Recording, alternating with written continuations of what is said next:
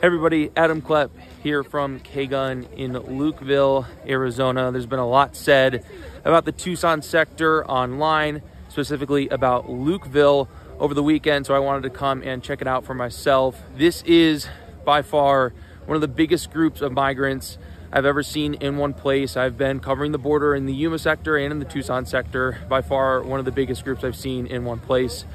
Let me show you what's going on here. All the migrants are lined up along the wall here. There's about 3 Border Patrol agents for the 300 to 400, possibly even 500 migrants that are here.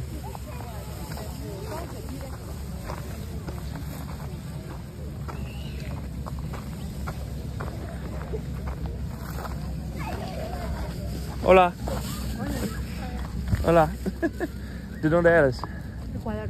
Ecuador. So, migrants from South America, and then you also have migrants coming Africa? Yes, Senegalese. Senegal? Yes. Senegal? Senegal. Africa. Guinea Conakry. All the way from Guinea, Yeah. Senegal. So, places that are not close to America, and you see the line just goes and goes and goes. All these migrants need to be formally apprehended, transported, and processed in the Tucson sector.